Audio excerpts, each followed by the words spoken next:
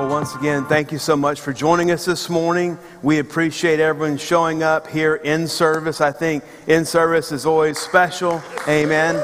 And those that are watching us online, we have a bunch of people that watch in our online campus every week, and we thank you for joining us. And every week we're praying for whoever's here, whoever's watching, whoever participates. And our prayer is that you'll just be encouraged and inspired to live for Jesus. It's all about Jesus, just encouraged and inspired. We're going to take up a missions offering in just a minute. They're going to put some slides up. First of all, the youth, our student ministry is having a pool party tonight, and that should have a code on there. You can scan that with your phone and register them, and it'll give you the address and everything where it's at.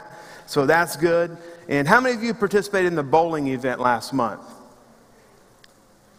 Well, y'all are really quiet about that. Thank you. You enjoyed it. So, no, we had about a little over 100 people that showed up to go bowl. And so we're doing these free family nights. So it was free. Everyone got to bowl for free.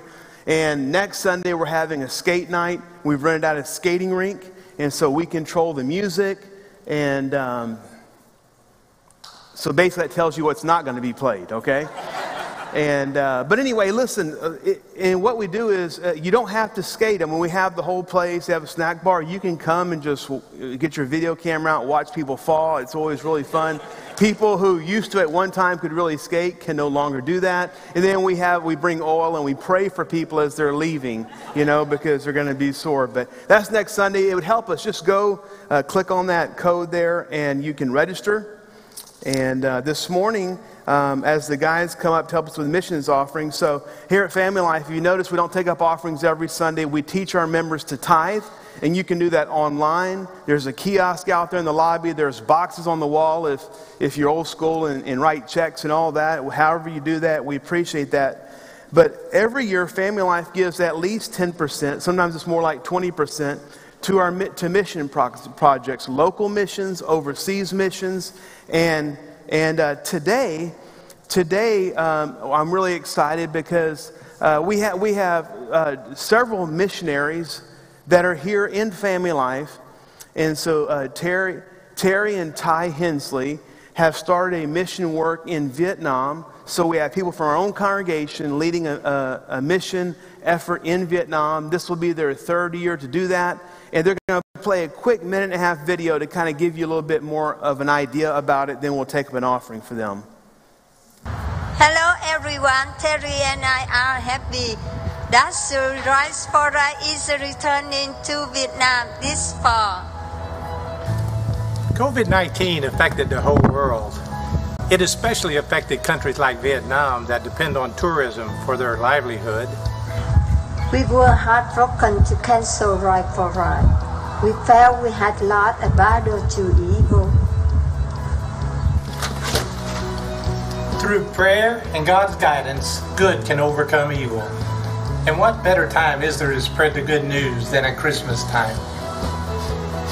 This Christmas, Rise for Right will reach out to fight justice in Vietnam. We will distribute 500 copies of the Vietnamese Bible, along with 500 of our signature food gifts. We will begin on December the 15th, early enough. To have the food distributed on time for Christmas. But wait, that's not all. 1 month later, we'll do it all again. We'll reach out to another 5 churches in time to have the food and the Bibles into another 500 homes by the Lunar New Year. How about it? Will you support us in taking the good news to Vietnam? You can visit us at riseforrise.com, and God bless you.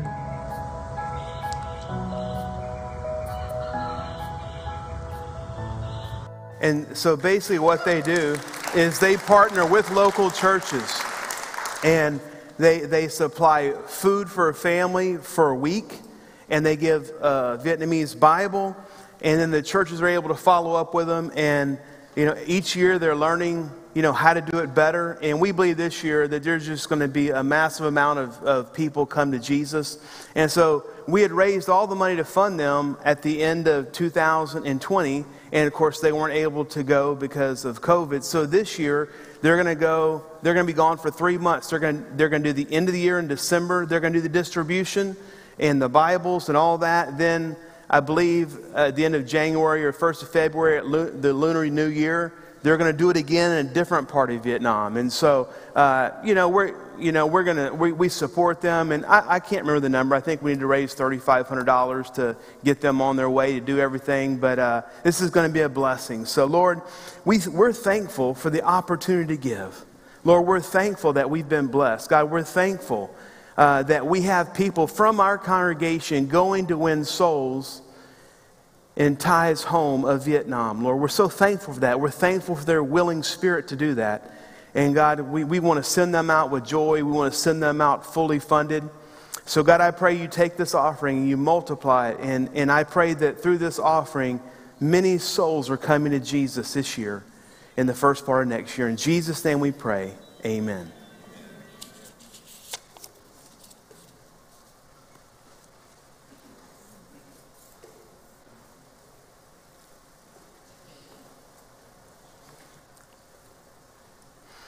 While they're doing that, I'm going to talk to you just for a minute. I'm assuming that you can take money out of your pocket and give it and listen to me at the same time. We have a smart congregation. Here at Family Life, we don't believe you do something because you've always done it. We believe you do things that are effective. And so our church is going through some changes here, and we're trying to focus on some things that we think will better help us disciple people and reach people. So on August 18th, at the end of summer, we're going to change some things up, and we're going to start a Wednesday midweek service. Every Wednesday night, we'll have a midweek service, and our youth ministry, which is meeting while I speak, will begin to meet again on Wednesday night. So parents, you can come drop your kids off. There's a place for you to come and worship. And, we're calling it a believer service because we just don't have enough church today. We just don't, And let's face it, we have it just on Sunday. And I'm not being harsh, but not everyone makes it every Sunday, right? Things happen. And so we're going to start a Wednesday. And the goal of Wednesday is to disciple people. We're going to do books of the Bible. We're going to do all kind of things and that just help people grow. And so that's coming up here in about a month. And so I also want you to know that, of course, we started doing the youth on Sunday instead of Wednesday because no one would come on Wednesday. And so we figured, well, at least some of them will come with their parents, and of course during COVID. But, they go back there for 40 minutes while I teach, but it's not enough time to do the program they need to do. So, starting in August, they'll have, some of our youth are going to start leading worship over there, and they'll have time to do the whole program. So I hope that you will join us and participate with that. And on that, all the students can be released.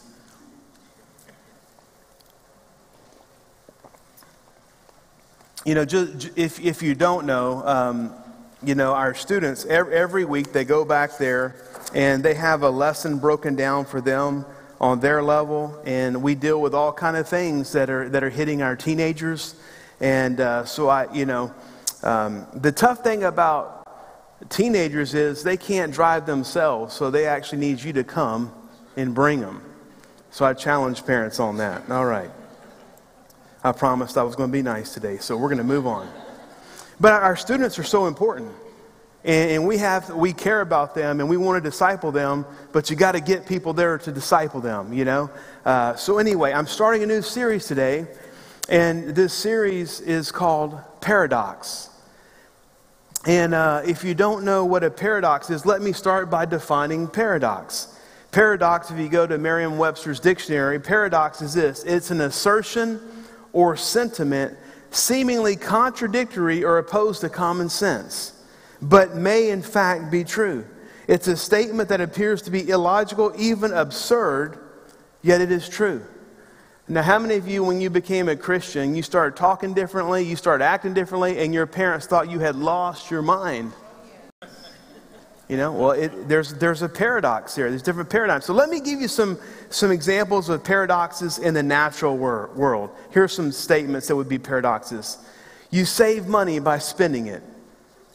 That doesn't make sense. But I promise you, if you take your car in for maintenance, it lasts longer. If you just drive it till it won't drive anymore, there's a problem. It's going to cost you more. So you spend some money on the front end, but you actually save money later on.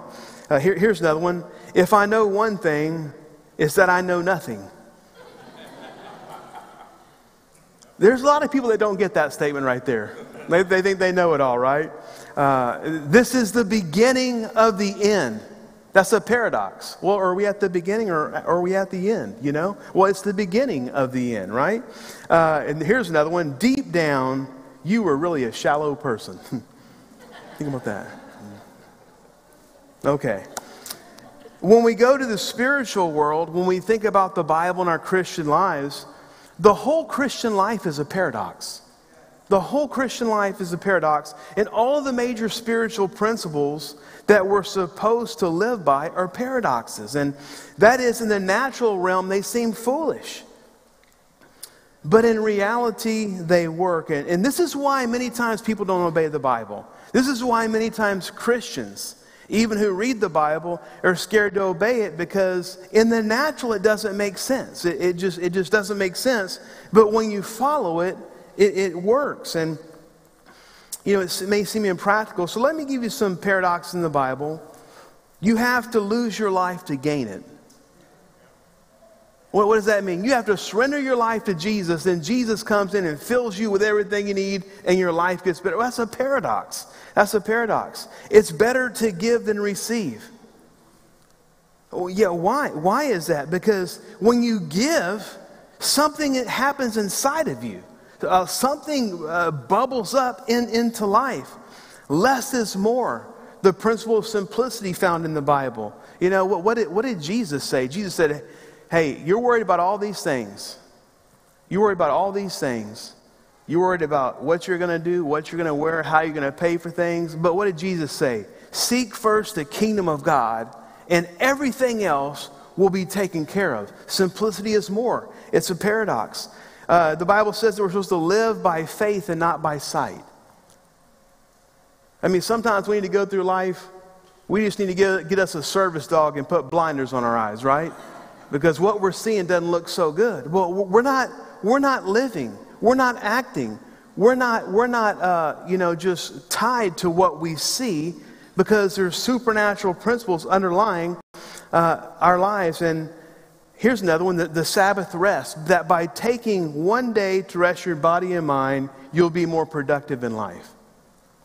And many aren't doing that. We're running, and until we run our bodies like we run our cars, like I talked about a while ago. We run them, and eventually your body will demand rest. Eventually your body will shut down. So what I'm going to do these next few weeks is I'm going to take some of the larger paradoxes in the Bible, and we're just going to break them down for you. Just real simple. These teachings are real simple. You probably know some of this before, but the problem is we're not doing it. We've got to do it. We've got to do these things. So today it's the paradox of humility. And the title is this: The Way Up is Down. My pastor, Brother Francis, wrote a book. And the book is The Way Up is Down. It's a book on humility. I was at a conference with him one time. And this, of course, there's a lot of people there. And I was probably one of the only ones that knew he had written a book on humility. And the speaker said, you know, some people are so humble that they even write books on humility. He laughed and said, yeah, it sold a bunch of copies too. So today we're going to look at the paradox of humility and the deception of pride. Now, I know what you're thinking. I don't have a problem with pride.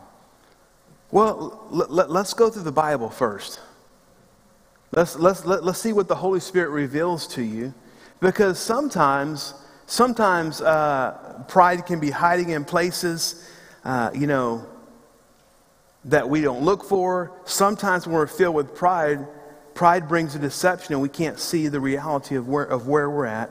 So the Bible says something that is shocking to us. It's really shocking. It says that the way to make it to the top, to be the best that we can be, to live a life to the fullest, is to live with humility. And this is a paradox because it defies human logic in what we're conditioned to believe from society, by our culture. See, we're told, this is what society tells us, that to be the best, to make it to the top, you have to be tough, you have to be cutthroat, you have to look out for your own interests. We are told to look at everything as a stepping stone to something greater. And that's not what the Bible says. The Bible says by living with humility, you can get anywhere you need to be in life. But living by humility, you don't have to be mean to other people. You can get where you need to be in life, and so can everyone around you. You don't have to cut someone off.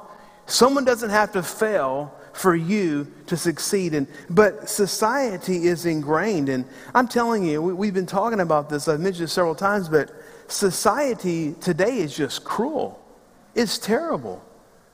You know, people think for me to win an election, I just have to totally assassinate all these other people, you know, or I put dirt out on people that may or may not be true. And it's filtered down into our society to the place to where if someone doesn't agree with you, they can't be friends. Listen, if you have humility in your heart, you can get along with anybody. Now, you'll like some better than others, but you can get along with anyone if you have humility. Many times humility is considered a weakness instead of a strength. You know, again, we're told nice guys get left behind, they get used and discarded while the proud and arrogant climb the ladder of success. Well, let's look at what Jesus says about this. We're going to look at a lot of scripture today in the next few weeks. Luke 14, verse 7 through 11. And Jesus, many times, he taught by the things that were just happening in life. And he's talking about a wedding feast here. He says, if someone invites you to a wedding feast, do not take the place of honor, for a person more distinguished than you may have been invited. If so, the host who invited both of you will come and say to you, give this person your seat. Then humiliated, you will have to take the least important place. But when you are invited, take the lowest place, so that when your host comes, he will say to you, friend, move up to a better place, and then you will be honored in the presence of all the other guests. And then it says this is Jesus speaking, for those who exalt themselves will be humbled, and those who humble themselves will be exalted. And we have to ask ourselves a question. Who do we want to exalt us? That's a question. Do you want to be exalted by society? Do you want to be exalted by your job? Do you want to be exalted by people? Or do you want God to exalt you? When we place ourselves and live in humility and God begins to exalt us, I'm telling you, there's nothing that any human force can do to stop it. When God begins to exalt you, you're blowing by people. You're getting places that you never thought you would get. And so again, the question is this: who do you want to exalt you? See, a lot of people want to exalt themselves, which is basically the definition of pride.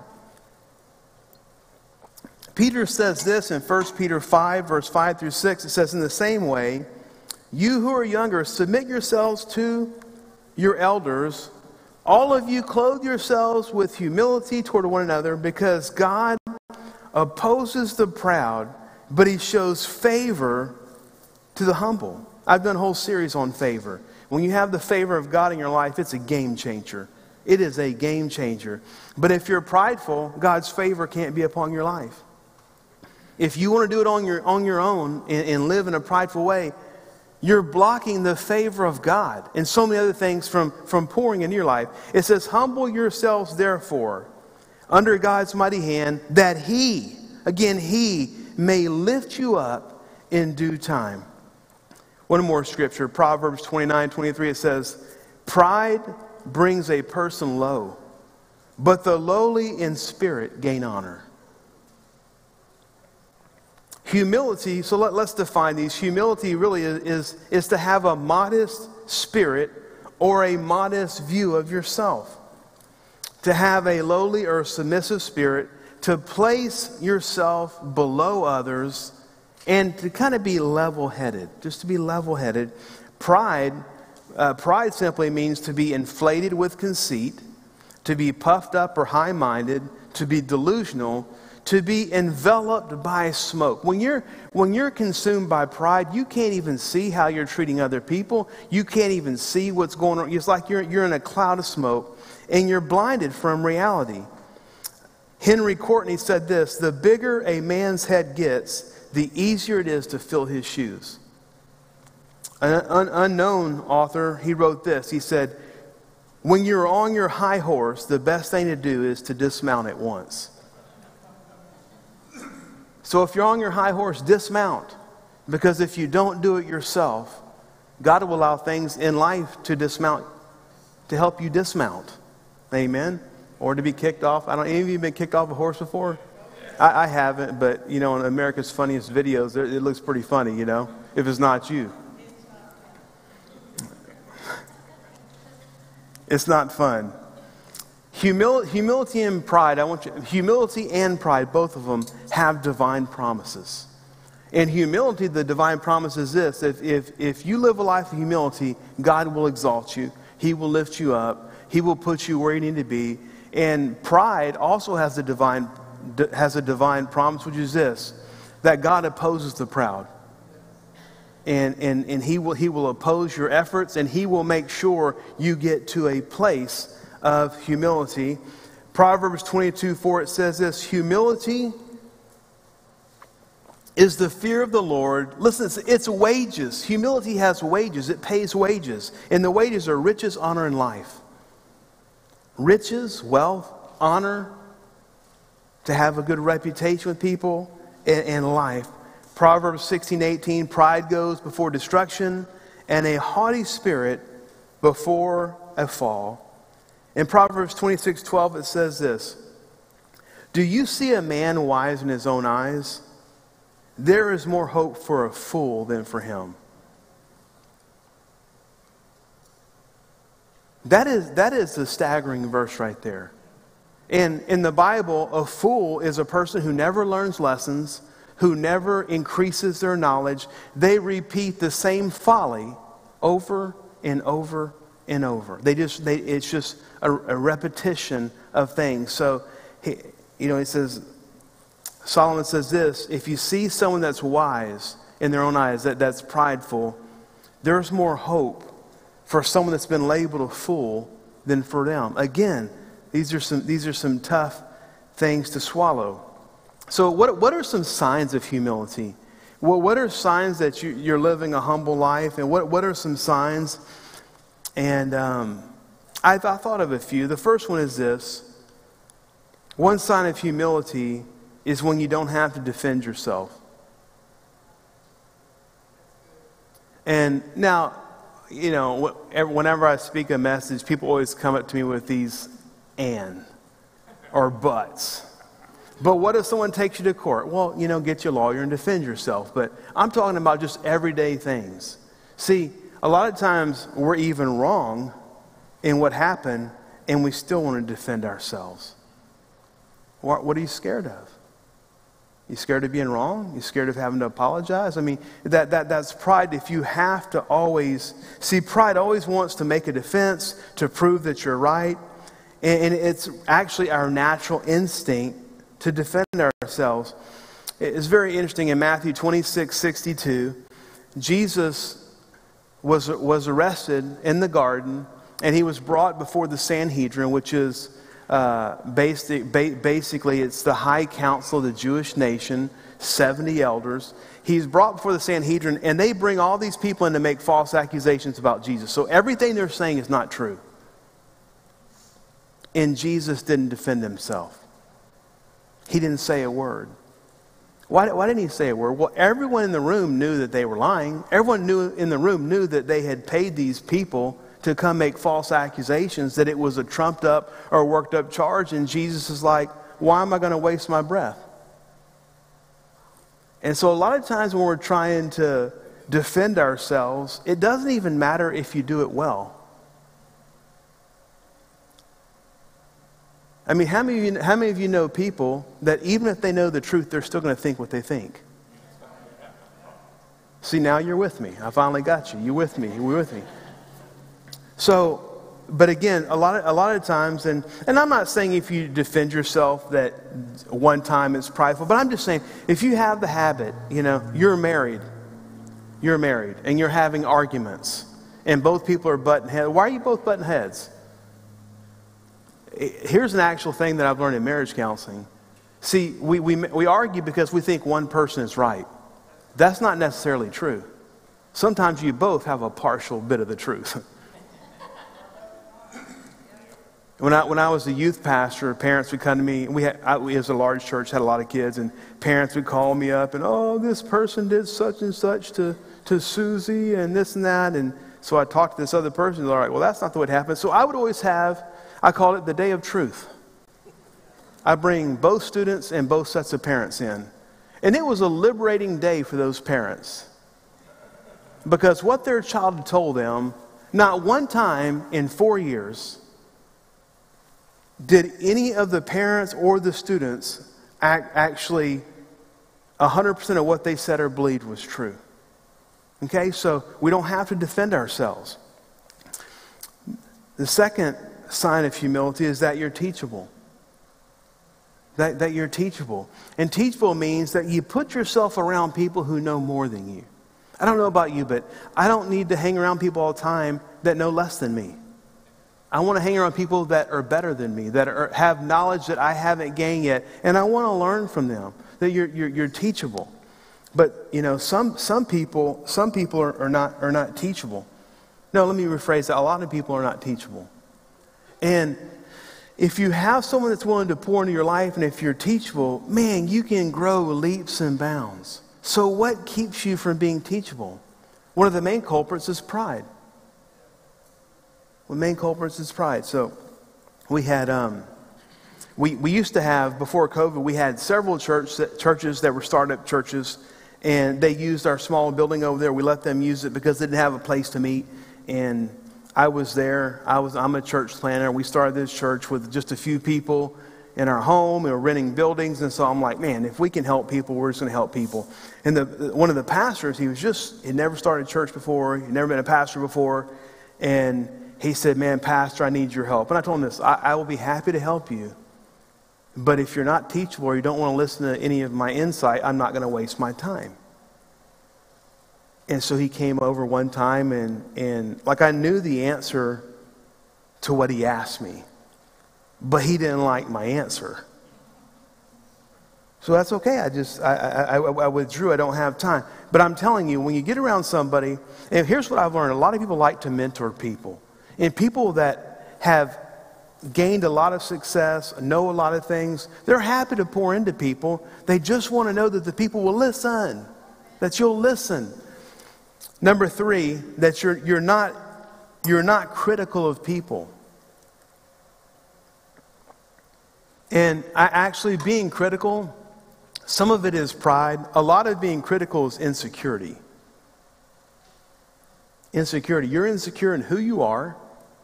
And so you have to try to make people bring them lower to make yourself feel better. And so that's not a good thing. The next one is when you can admit you're wrong. Pride doesn't allow some people to ever admit that they're wrong. And I've talked to people who've told me that maybe someone in their life, a family member, a friend, a boss, whatever, said, man, I've been knowing them for years and years, and they've never admitted they were wrong, not one time. And I don't know about you, but I'm wrong several times a week. I mean, I'm being humble, I should say, every day, but, but sometimes I'm wrong, and sometimes I have to apologize to my kids because, it's like, man, I was a little sharp there, shouldn't have done that. I would apologize to Tracy, but I just never make mistakes in that area, so.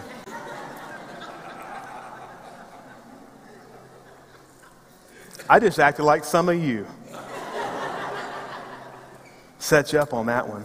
So now we've talked about these are some signs of humility. Now, see, here's what we do in America. We to do something, we make a list of pros and cons. We make a list of to do something, why it's important that we do it. If we have a choice between two jobs, okay, which one has the best pay, which one has the best hours, which one has the best retirement plan, which one has the best health plan, that's how we decide. And many times when it comes to the Bible, there's something we need to do, and we just don't have the discipline, or we really don't have the motivation to do it. And what I want to show you today is, if we can change from being prideful in certain areas, if we can bring true Bible humility into our lives, there's some benefits that come along with it. And we're going to name some of those today. The first one is this, is that humility protects us from sin. Humility protects us from sin. Jonathan Edwards, the famous preacher, said this: the best defense that anyone can have against the wiles of the devil is a humble heart. Nothing sets a person so much out of Satan's reach as humility. Humility is a great protection against falling headlong into Satan's traps. And besides, it's hard to fall down when you're already prostrate before God. And we spend more time on our knees, we're not going any lower than that, and that's going to bring us up. So many times Satan comes at us and tempts us with prideful things. And he uses pride to throw us off track, and humility is a great weapon against sin. In Luke 4, we know that Jesus goes out into the desert, and he's fasting. And at the end of his fast, when his body's weak, when he's tired, the devil comes at him 3 times trying to tempt him to sin. And one of those times it says this, Luke 4, 5-8, the devil led him, Jesus, up to a high place and showed him in an instant all the kingdoms of the world. And he said to him, I will give you all their authority and splendor, because it has been given to me, and I can give it to anyone I want to. If you worship me, it will all be yours. And Jesus answered, it is written, worship the Lord your God and serve him only. And see, he was appealing to pride when he told Jesus, look, if you bow down and worship me, see all this stuff, this all belongs to me right now. And I will give it all to you. Well, fortunately for Jesus, he had no pride in him, right? But again, and so sometimes some of the sins we fall into, they're based on our pride. And the devil uses our pride against us to tempt us in areas that, quite honestly, if there was humility there would be no temptation to do certain activities, certain behaviors. Number 2, humility keeps us from being offended. It keeps us from being offended. So what I'm saying is, if you get offended by everyone, if you get offended a lot, the bottom line of that, a lot of it's pride. A lot of it's pride. And see, we can. A lot of people aren't boisterous and loud and all this. You can be a quiet person and be filled with pride. Okay, and sometimes the extroverts, the loud people get all the attention, but some people get offended. Luke 17:1 says this: it's impossible. Again, Jesus said it is impossible. It's not possible to go through life without offenses coming, without things happening to you that may cause you to be offended. And we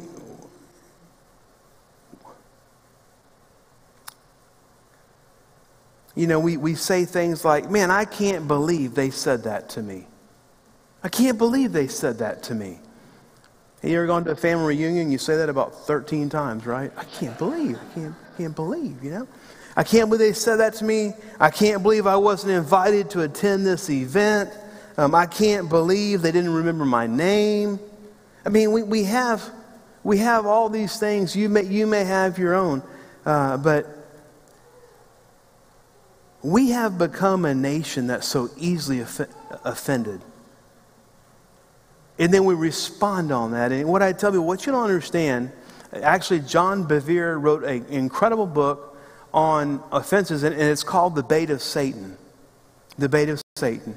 And it's the monkey and the banana. You ever seen the thing where there's a jar and the monkey can get his hand in the jar to grab the banana, but he can't get the banana out. That's what happens when you allow yourself to become offended. You don't move on the same. You know, if you get offended at a church, you're going to take that offense to your next church. If you get offended in relationships, you're going to take that to your next relationship. And the only way you can leave it behind is forgiveness. But I mean, again, we've become offended, and that's a big part of my testimony, because I was raised in church. My dad was a pastor, and when I went in the military at 18, I said, man, I don't want anything to do with church. Those people are crazy. That's what I said. Those people are crazy. I watched people that my dad was trying to help come back and say things about him, spread rumors about him. I'm like, this is the craziest thing I've ever seen in my life. In the day, a turning point in my life, I was sitting in a physics class at Texas State University with about 250 other students. And I wasn't happy, and I was struggling with things. And you know, the Holy Spirit spoke to me and said, Terry, if you were doing what I had asked you to do, you'd be happy right now. And I'm like looking around because it just blew me up, you know. I'm like, whoa. Calling me out in front of 250 people. And that whole class, I didn't hear one thing that was said, and the Lord dealt with me the whole time. And my biggest thing was that I was so worried about other people. That's why I'm always saying, don't worry about other people, worry about you. That's what God did. He blew me. Terry, you're worried about all these other things people have done. What about you? You're not doing what I've asked you to do. Worry about you. Focus on you, and you won't have time to get offended. See, offense is when we're worried about everyone else. Worry about yourself. And I'm telling you, it was a starting point to a revolution in my life. And, you know, but some people, they're offended by everything. You got to let that go. That's pride to some degree. That's pride. Let it go. And let God just deal with you. I'll never. We were small. We were just beginning, and we had this couple that started coming to the church, and we were meeting in a Kids or Kids daycare. I don't know if you've ever been in a Kids or Kids daycare. They're all glass. They're all glass. You can stand at one side and see all the way through, and of course, it's that way for for security purposes and all that. And so we had this one lady that's coming to church, and she was always offended about something, you know. And like we only had 15 people coming, so I really didn't want her to leave. But she's offended every week. And so one time her husband comes to me and he says, Pastor, you know, my wife is offended, because you don't talk to her. She comes in and you talk to everybody else and you don't talk to her. I said, my gosh, I talk to everybody. Again, we have 15 people, 15 adults. And I said, Tracy, this is right. And she said, no. So I'm like, okay, well, I'm going to stand in the front of the daycare, and when she comes in, I'm going to greet her and talk to her. My wife says I exaggerate or not a lot, but if you ask her, this is true. She was there. There's no exaggeration here. She comes in, and we're locked in right there, you know. I'm like, you can't get past me. We're going to talk right here, you know. And she turns and starts going down the hallway. Again, I'm an extrovert. I'm a type A person, so I'm just following her. She's walking the hallway. We got to meet sometime. Come on, where you gonna go? Come on, come on. We're gonna talk today, you know. And I'm like, this is insane. This is insane. And again, when you become offended, and over and over and over again, you start becoming paranoid and delusional. Everyone's out to get you. Everyone's out. No. So we can't, humility keeps us from being offended. Humility says, maybe they've had a bad day. I should just let it go. Maybe they didn't mean it to sound that way. Or you didn't get invited somewhere. Great, I can stay at home and watch a movie. I don't know. Anyway, just a thought. Number 3, humility brings grace into your life. Proverbs 3:34, God opposes the proud, but he gives grace to the humble. Grace is a wonderful thing when you're not perfect. You know what grace is? Grace is when God gives you something that you don't deserve. Mercy is when he withholds something that you deserve. So grace is when God just blesses us with things even though we're not perfect. And if you're not a perfect person, I'm pretty sure no one in here, I'm sure everyone here is close to perfect, but you're not there yet. If you're not perfect, you need God's grace upon your life. You need to extend grace to other people because you need grace from them. What you sow, you reap. If you sow grace and give people the benefit of the doubt, that's what you will receive, one day. So hopefully you give it out as well as receive it. I was thinking about a story this week. And when I was in high school, I went to the church school, a Christian school. And I'm just going to be honest with you. I was somewhat of a rebellious child, okay? I was somewhat of a rebellious teenager. And yeah, it's true. I know. Because I had all these things going on in me, I was a pastor's child, and I see all these things. Unfortunately, you see the best of church and the worst church. Had all these things going on inside of me. So me and so I got in trouble a lot, is what I'm saying. You know how back then they could paddle you? It had a big old paddle. You could write your name on it. Well, mine's there with it's there, right? So one day at the end of the day, I got in trouble for something, and I can't remember what it was. And my teacher was Mr. Offenberger. And I told my dad, this guy has it out for me. He does not like me, which was true, but I made his life miserable, And so I got in trouble. So I'm like, man, okay, tomorrow he's going to light me up. Tomorrow I'm getting swats. Tomorrow it's on. So I said, okay, I have to laugh somehow. I have to laugh at him no matter how hard he hits me. So I'm telling you, I wore like 8 pairs of pants underneath my pants. I mean, I put shorts on, cotton, I put everything in there. And I went up to my friends and say, do I look unnatural, They're like, Terry, you look huge, man. Had sweat running down my legs all day. He waited until the end of school.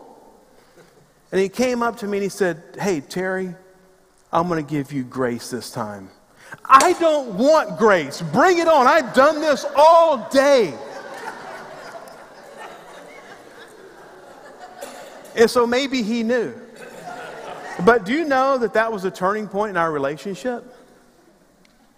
Because I'm like, man, he gave me grace. He gave me grace. So we're friends today and stuff, but it was a turning point in our relationship when he gave me grace. I didn't deserve it. And he just did it anyway. Now, it would have been better if he'd given me grace at 8 in the morning when I first got to school, but he waited till 3.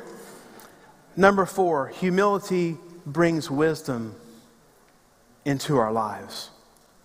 Proverbs 13:11-2, when pride comes, then comes disgrace, but with humility comes wisdom.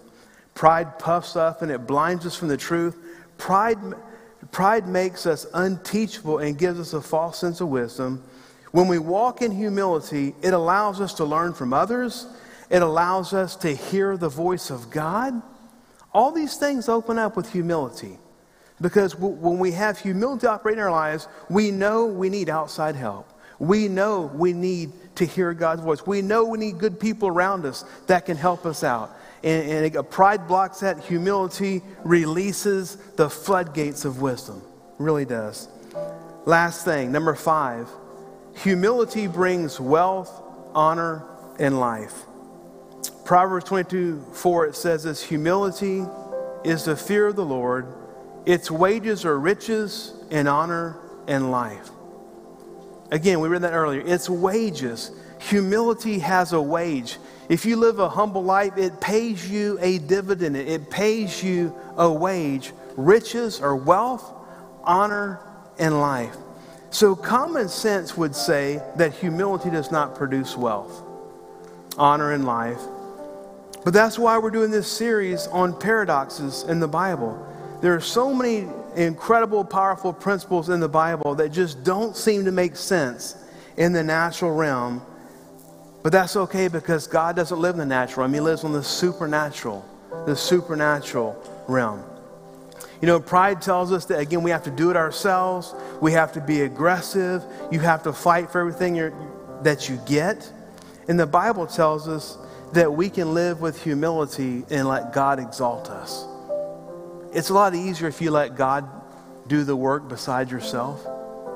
And don't get me wrong, God's going to require some things of you to be blessed. I'm not saying you can be lazy and be blessed, but I'm saying sometimes we're working so hard trying to get there. We're working so hard and we're trying to do it on our own. And God says, man, you know, the way up is down. The way up is you stay down, you stay filled with humility, and I will bring you up. So the first paradox we tackle is the paradox of humility. The way up is down. The way to be exalted, the path to riches, honor, and life are found when we lower ourselves and become submissive to God and those around us. Would you stand with me this morning?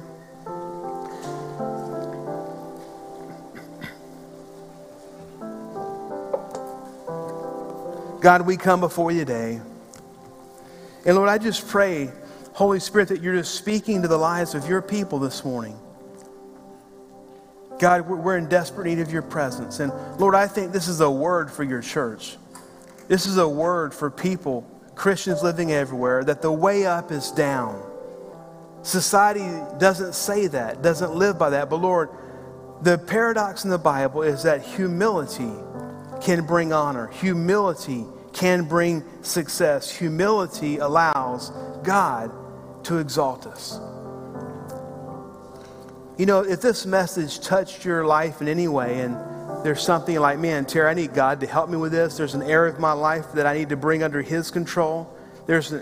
See, sometimes we're not prideful in every area, just certain areas. And if there's an area that you say, man, Terry, I need to lower myself. The way up is down. I need to lower myself. I need humility in this area of my life. Would you just raise your hands just to God, saying, God, I need you to help me in this area. Lord God, we come before you, and I pray for all your people here today. And Lord, again, we know that your word is true. And your word says that the way up is down. The way to get ahead in life is not to fight for it. It's not to hurt others. The way is the life of humility. And God, I pray you're bringing a humble, just an incredible humility on your people. Lord, we don't have to fight for it. Lord, we don't have to hurt others. Lord, we can treat everyone with respect and love. Lord, knowing that if we have humility in our lives, if we're humble before you, Lord God, that you will exalt us in your time. And so I just release the power of this message today. Lord, I pray for testimonies going forward of people who said, man, I just let go and let God have it. I chose to live in humility, and God took care of this situation for me. In Jesus' name we pray, amen. Thank you so much for joining us this morning. We're going to close with a song. The worship team is going to do a song, and I'll be out there in the lobby, and I'd love to greet you, love to talk with you. God bless you. Have a great week.